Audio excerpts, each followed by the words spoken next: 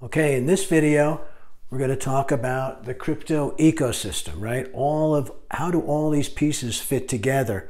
And just like a natural ecosystem, right? Where you have the plants and the animals and the sunshine, the weather, water, moisture, all these things, the atmosphere, everything sort of comes together to make it all sustainable. And you have all of these relationships that work with each other, up the animal chain and eating the plants and the photosynthesis and all that kind of stuff, right? So same thing with what's going on in crypto, right? There's an ecosystem that's been developing around all these. Now, the first thing that happened, right, we've talked about this, was Bitcoin.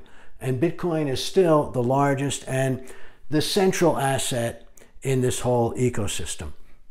And it's growing. It's the largest by market cap by far. It's about $1 trillion, where Ethereum is next, about 375, 400 billion, getting close. And these other ones are smaller. So let's start talking about this. Bitcoin, and then there's an ecosystem built around Bitcoin, right? The derivative type of functions of ETFs, electronically traded funds that are based on Bitcoin that now you can get through the stock market, right? Companies that have been putting Bitcoin on their balance sheets for a while. Tesla had done that, and the one big one, MicroStrategies, Michael Saylor, brilliant guy, he has bought now it's about $5.3 billion worth of Bitcoin. He put his cash on his balance sheet was $500 million. In March of 2021, he started buying Bitcoin, and now that Bitcoin balance, that $500 million is now 5.3 billion. So it's more than a 10x gain in the cash that he had on his balance sheet. So talk about a brilliant financing move for a company to do, right? And you can buy MicroStrategy stock on the stock market. So that's an interesting derivative of Bitcoin play. And then there's the exchanges, right? Where you can buy Bitcoin and you can trade it. You can sell Bitcoin, whatever you want to do. You can trade it for other currencies and all. So these are sort of some of the things around Bitcoin. Now we're going to talk about layer one, right? Layer one is what they talk about as the architecture of this whole ecosystem. The blockchains, the fundamental blockchains of these different cryptocurrencies. Bitcoin has its blockchain. It's a proof of work blockchain. We'll talk about that more soon in videos when we talk about blockchain in detail, right? Ethereum is the next biggest blockchain. These are layer one blockchains. Ethereum is also a proof of work blockchain, but it's moving to an Ethereum 2.0, moving to a proof of stake blockchain. And then we have Avalanche. AVAX is the token of the Avalanche blockchain. That works on another different type of consensus. These are all consensus mechanisms. And those sort of speed up. Those are one of the limiting factors, one of the constraints. Solana is a very popular one now. It can go very fast. Avalanche and Solana can do maybe like 65,000 transactions per second. They're starting to get up where they can compete with transaction platforms like Visa and MasterCard, credit card platforms, or stock exchanges like NASDAQ or the New York Stock Exchange. Still have a way to go, but that's what their niche is that they're starting to look at. And the way that these things operate, the limiting factors are something called the trilemma, right? And the trilemma was something posed by Vitalik Buterin, the guy who invented Ethereum.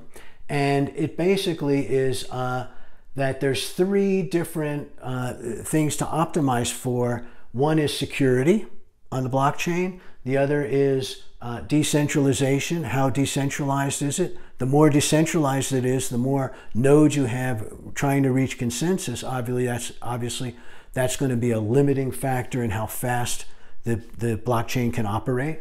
And scalability, how can it scale? How many users can it accommodate at one time?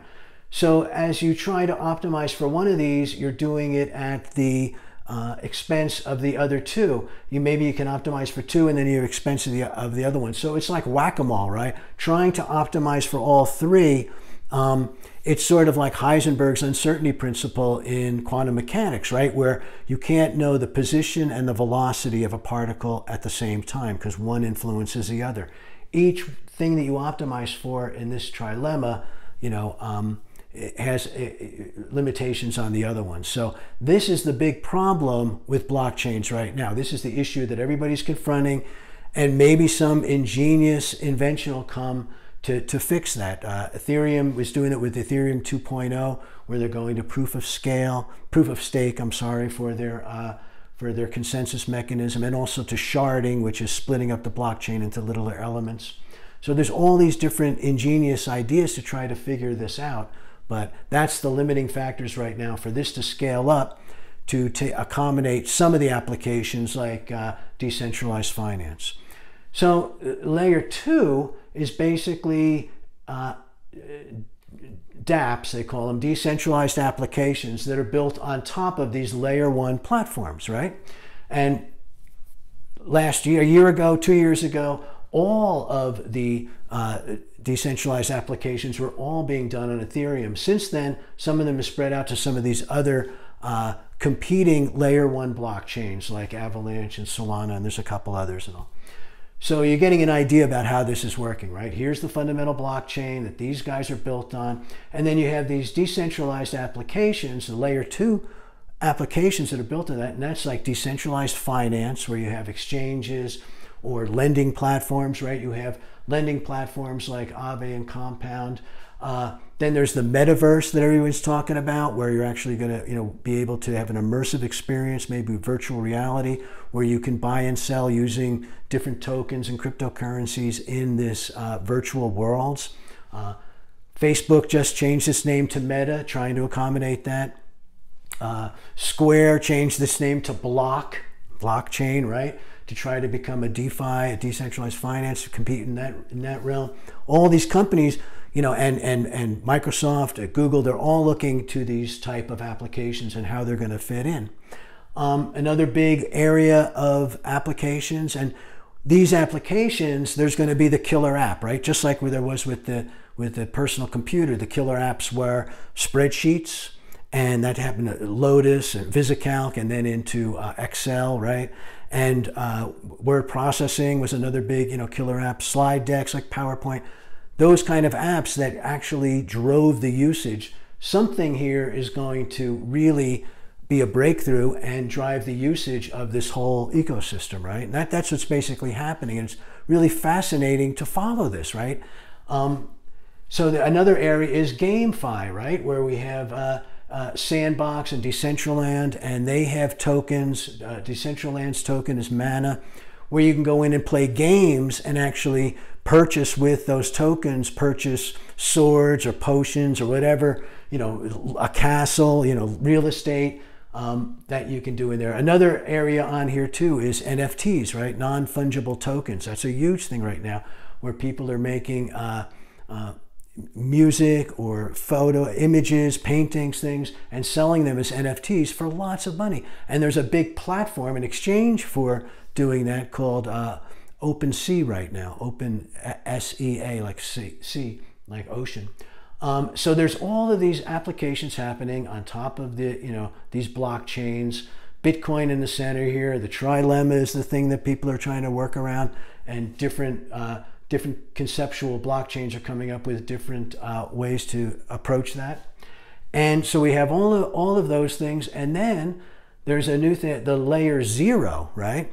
Underneath the layer 1, you have all of these discrete blockchains, and they don't interact. Well, how can you get them to interact? Well, there's layer 0 applications that are coming out, platforms, where all of these can be connected so you can swap from one to the other. Polkadot is the big one there. So now you start to see, you'll hear these names, you'll see what they do, what's the problem they're trying to solve, what is their application, and then you can fit it into this contextual type of format of, I see what these guys are doing. They're either trying to layer 0, or there's a new DeFi application, or whatever. And you can start to understand how this all fits together.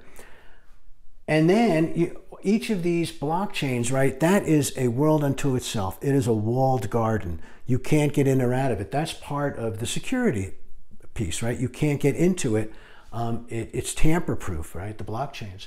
But in many applications with smart contracts and things, we want to get data from the real world, whether it's temperature data or pricing data from stocks or whatever it would be, insurance data if you're making an insurance application. You want to get information and data from the real world onto the blockchains. And how do you do that in a manner that doesn't then restrict and make, if you're getting it from one source, then it's centralized. And the whole idea behind these is the big D, right? And all these decentralized. It's all about decentralization. And even on the trilemma, right? So this is called the Oracle problem. How do you get off-chain data in a decentralized manner on-chain, onto the blockchain?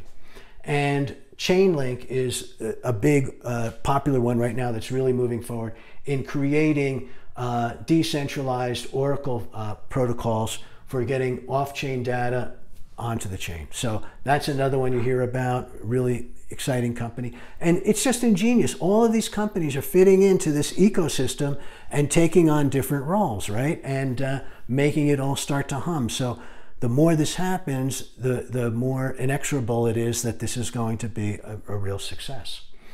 And then we have, you know, the exchanges and the wallets. Well, how do you buy into this or sell it or trade it? And where do you keep your cryptocurrencies? You don't put them in your pocket, right? It's internet of money. It's digital, right? So wallets are where you keep your cryptocurrencies. And there's basically three ways to think of wallets. One is a wallet that is centralized, right? Like exchanges. And Coinbase is a big one of that. A centralized one is on the web, very easy to use. Coinbase is super easy to use. There's crypto.com is another one, but Coinbase is really good. FTX is a big one. Binance. And Coinbase also has a wallet. So it's convenient, right? You can buy it on the exchange. You can link it to your bank account and say, I want to buy $100 worth of Bitcoin. Okay. It makes that transaction for you, and then it stores it in your wallet for you on there. All very convenient.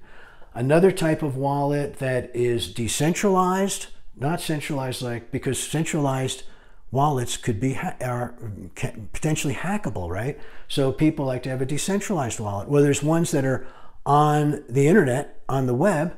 The big one there is MetaMask. That's a very good one. It's used by a lot of developers because you can link it up to test nets and things when you're testing out different applications before you go live, and you can get through what they call a faucet, you can get a little bit of that token so that you can actually see on the test nets whether your application's working, troubleshoot your code, all that kind of stuff. So MetaMask is a big one. You hear about that. But that's online too, right? And so that also has its hackability type of potential. And there's also, there's something called cold wallets, where basically it's a hard drive or a thumb drive or something that you take out of your computer and you store somewhere. The danger with those is if you lose it, right? Or if you lose they say, not your keys, not your coins, right? If you forget your passwords or something, you can't access these things. And that's happened in many cases, especially early on when people bought Bitcoin on a lark, and then, 8 years later, oh my gosh, my Bitcoins are worth $500 million.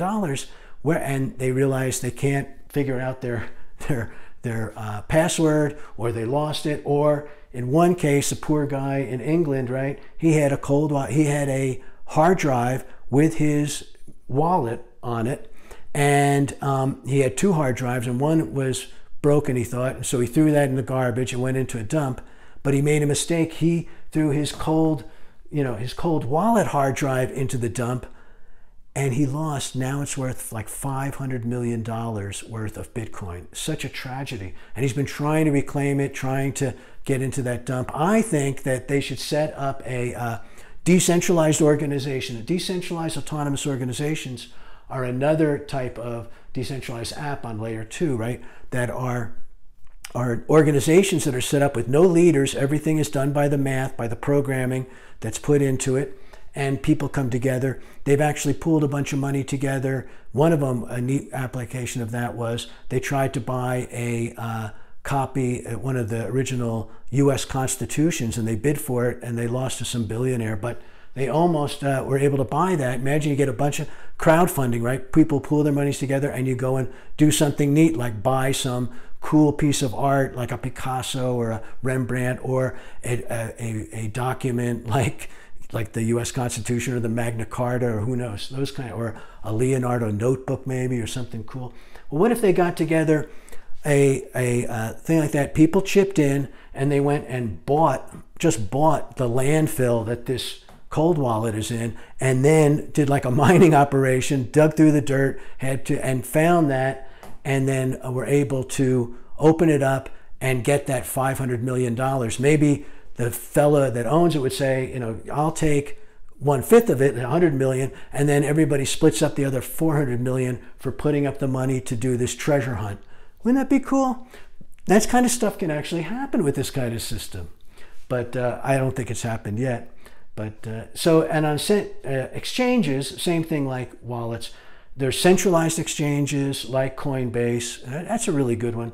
And they're actually, we're talking about regulation and regulatory approval coming along and scrutiny. Coinbase is very good at actually getting ahead of that regulatory, the Securities and Exchange Commission, other governmental regulations to actually operate. And then there's also decentralized exchanges, right, that work like all this decentralized stuff.